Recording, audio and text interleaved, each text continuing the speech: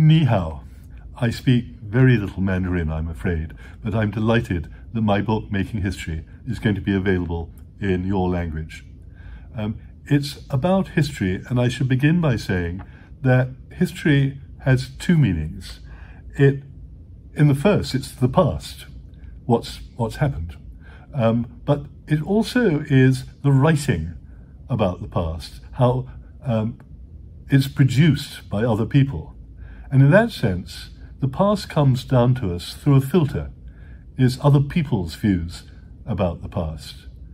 And what intrigued me is that the historian, he or she, have their own prejudices and their own agendas. And having an agenda isn't necessarily a bad thing. Some of the most interesting and famous works of history are by people who've got a very definite range of prejudices.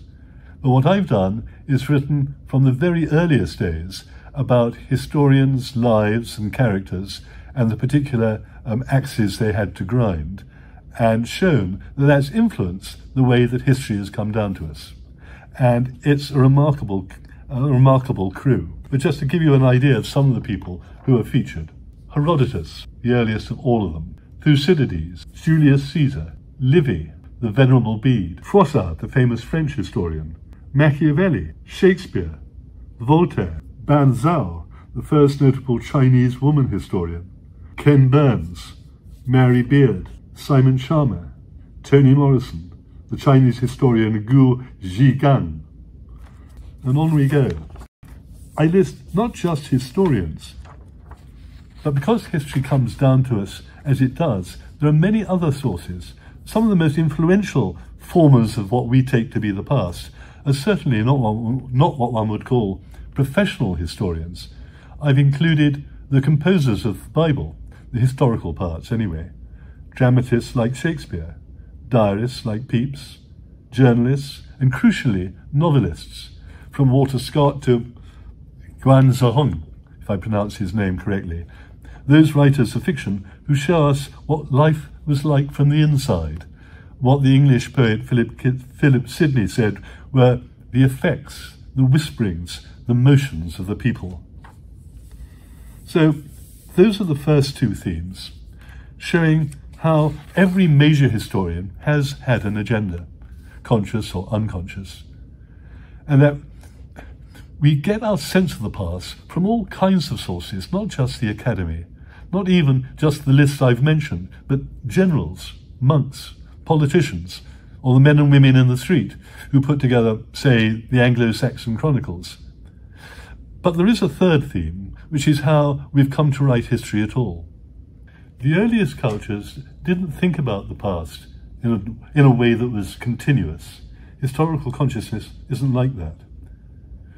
It took thousands of years to have that degree of concentrated inquiry.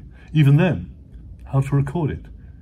We've travelled through court lists, chronicles, annals, church-dominated histories, then the founding of history as an academic discipline, thanks to the German historian Leopoldo von Ranke, and so on to our present age, where we have a new problem, or maybe an old problem in a particularly acute form, the appropriation of history, by governments who want the past to be written up in a way that confirms their own hold on power.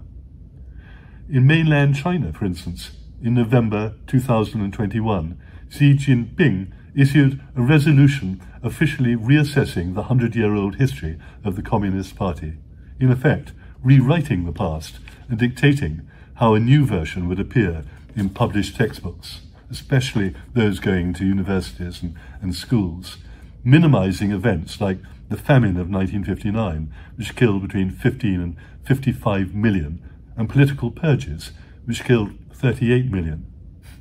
Statistics. The November speech was the third time in the last 80 years that a Chinese leader has made a major speech to tell his children how history should be written. Mao did it in 1945, Deng in 1981. Quite simply, Xi sees competing narratives as dangerous, his version of dangerous, so there mustn't be any. It's what commentators, rather than naming that lying, are calling performance legitimacy, making sure all accounts of the past make his own place in history secure. So, that's all in my book, along with over 100 illustrations, many, as I say, in colour. Well, I enjoyed writing it, and hope you will enjoy reading it. On to my final salutation. 谢谢。